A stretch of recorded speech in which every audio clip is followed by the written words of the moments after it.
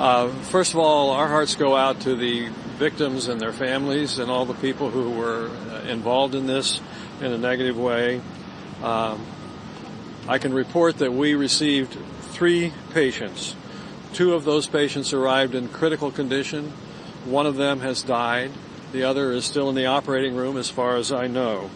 We received a 3rd patient who was in serious condition and now appears to be doing quite well. I should point out that these patients were brought here because we are a level 1 trauma center. We drill for things like this, and we're quite good at it, and our system worked very well today.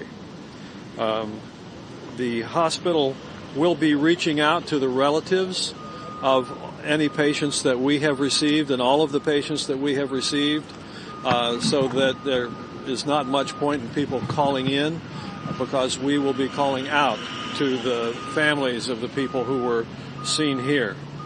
The hospital emergency department and the hospital at Santa Monica, the UCLA Santa Monica Hospital, also received 3 patients, all of them relatively minor. All of them are doing well.